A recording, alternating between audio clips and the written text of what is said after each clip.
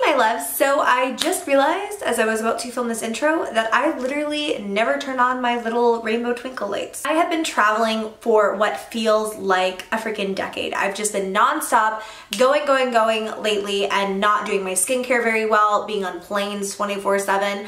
And also just my skin has not been happy, and so as a result I've been breaking out like crazy. My skin hasn't been this bad in years, and rather than sulking about it or feeling insecure, I thought instead I would do something positive and bring you guys a new full coverage foundation routine, because I used to do these not frequently, but when my skin was really bad when I first started YouTube, it was my most popular video for a really long time.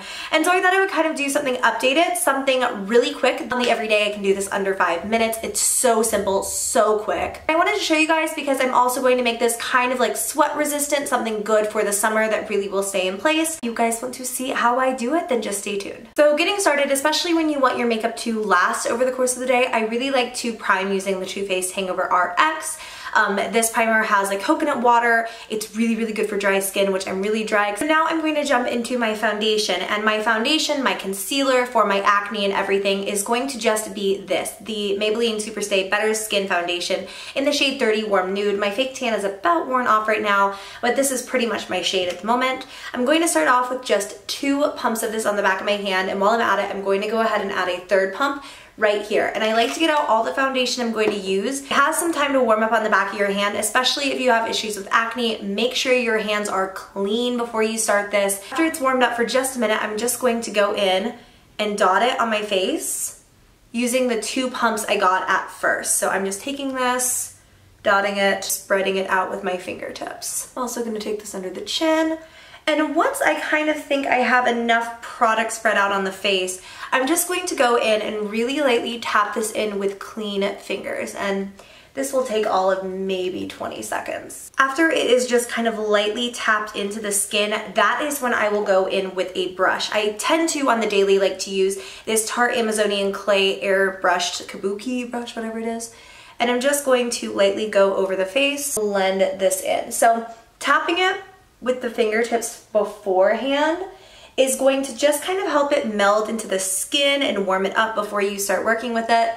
And you can see just doing that, like how easily the product blends in after. Areas like where I'm really breaking out are still kind of peeking through, so I'm just going to take what is left of the foundation I had on my hand and lightly dab in those areas, just on my hyperpigmentation, that scarring, on the cheeks where I'm breaking out, on my problem areas. And again, I'm just going to do the same thing, really lightly tap this in just to kind of warm up the product. Then I'm going to go in with the same brush and just blend that in.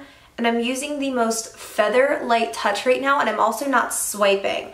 So where I want to blend is where that foundation line ends. I'm going to kind of drag it down the jaw. As you can see, it's entirely full coverage. I mean, there's nothing that can take out the texture of bumps on your skin, but all of the redness is gone. Everything is fully covered. And even though I think right here you can kind of see a baby bit of redness, we're going to fix that after we do our under eye concealer. So of course, it's always really nice to use something like a beauty blender to blend in your concealer, but that is time consuming. So what I like to do on the daily, especially when I want a full coverage, is just take a brightening concealer first. This one is a little bit pinky and peachy, so I'm just gonna take that pretty much all over my eyes. I'm not gonna like perfectly blend it in because we will then go in with a skin tone color concealer. This is the Cargo Jet Lag Concealer, and I'm going to highlight under the eyes with this. Also just bring it right down the nose. Instead of using a beauty blender, we're just going to use our fingers. And I'm just gonna keep patting, blending, that's it.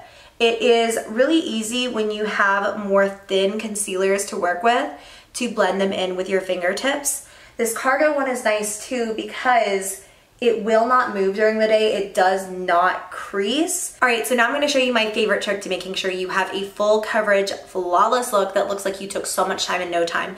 I'm going to take a lighter colored face powder. This is going to go directly under the eyes. Also on top of the lid to set that there, right there, on the upper lip. And swapping over to a larger kabuki, I'm also going to dab that in the center of the forehead, nose, chin.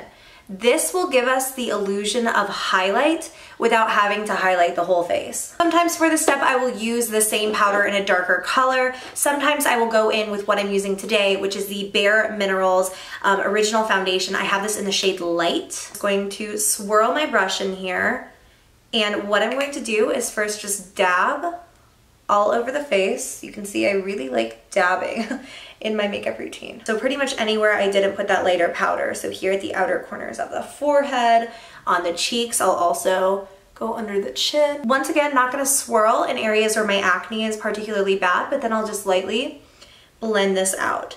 So areas right here where I don't have acne is fine.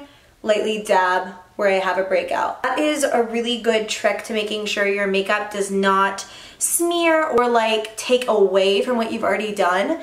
It's just making sure you pat where you need that coverage and then swirl everywhere else. You know, feel free to blend, just not where you have that acne. Even talking, explaining everything real time, that was 7 whole minutes that I was doing all of that. Now I'm going to go and just finish off my face. My final step to my foundation routine is a setting spray, and I really like the Urban Decay All Nighter for this. Sometimes I also like to use one that really infuses moisture, but on days where I just want my makeup to stay where it is, a setting spray is number 1, going to make it look more natural and really meld into the skin, and number 2, make it last for ages. So thank you all so very much for watching. If you did enjoy the video, make sure to give it a thumbs up. Please subscribe to my channel if you have not already, and I will see you all so soon in my next video.